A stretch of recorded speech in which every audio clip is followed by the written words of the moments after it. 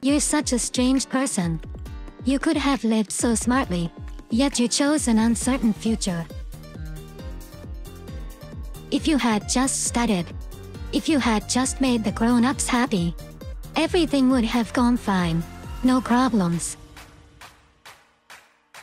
Even so, you chose painting. Into a world you can only reach through the act of making something. Into a world where you can connect to people from the bottom of your heart. Into a world you truly love. Saying you love the thing you love is actually frightening.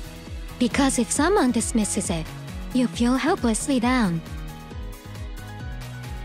Even so, you continue on toward your painting goals. You may pause to catch your breath, but you keep going.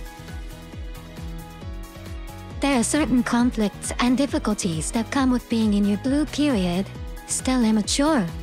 But it's getting through that blue period that allows people to move forward.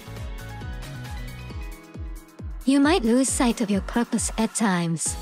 But if that frustrates you, you should be able to keep fighting. There are no right answers in this world. If what you see is blue, then let it be blue whether it's an apple or a rabbit. Even when you feel unsure, you don't shy away from what you love, and I admire that.